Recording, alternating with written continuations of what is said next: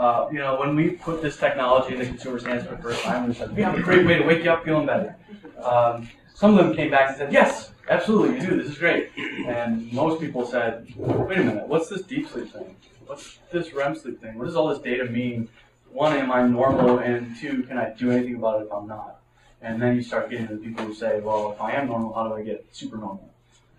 We started learning from that experience of people are really curious about sleep. We have the opportunity for the first time to open up like what's actually happening on a night-to-night basis.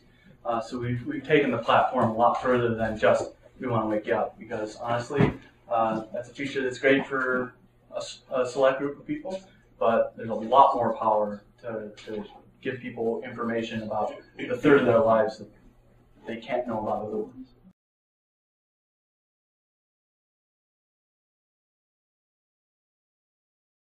Very limited, pretty much, to what you can fit on the forehead. And if I had a sensor pad, you could see it covers up a good majority of the forehead. I mean, you can slide it back and forth a little bit, up and down a little bit.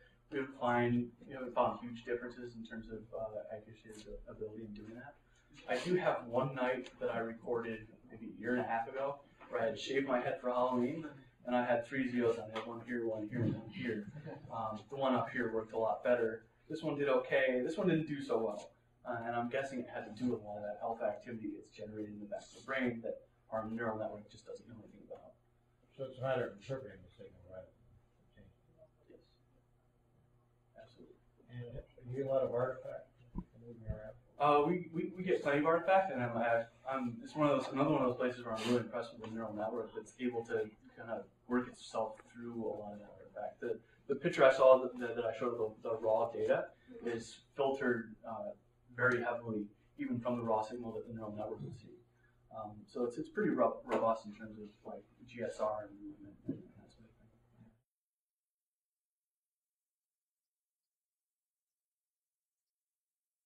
thing. It varies quite a bit. The one thing I can tell you for sure is if you wake up out of deep sleep, we've all been here, you are obliterated. That's the experience of when you wake up and you feel like you can't think, you don't want to move, you'd rather just go back to sleep. That's usually going to be happening in that deep sleep, whereas heavy sleep inertia. That's when we say sleep inertia, it's that period of time when you're groggy. You wake up out of deep sleep, it could be hours before you function at a normal level. But waking up out of a transition is usually the best place. So like light sleep to REM sleep, or vice versa. It's considered kind of an optimal way to get you peak performance pretty quickly.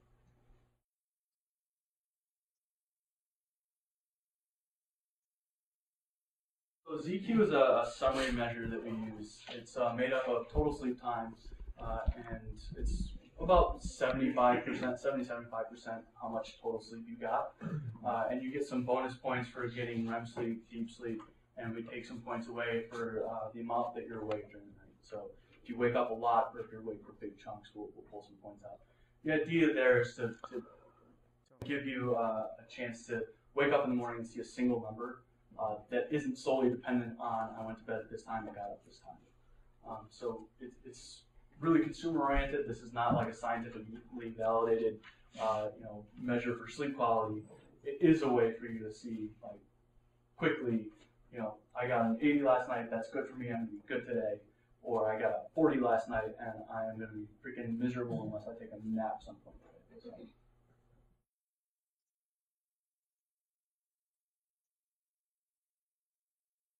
We have a full OpenZio platform, so we have a web API and we have a couple of libraries for increased access. So we have a raw data library, so you can get that 128 hertz information on the serial port out of the back of the base station.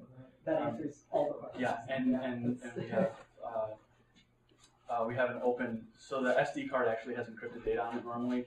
We have an open initiative to allow you to have that decrypted, and so you can work on your desktop.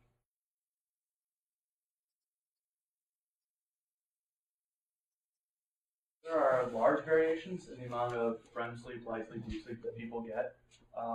Two major factors that influence that are age and gender.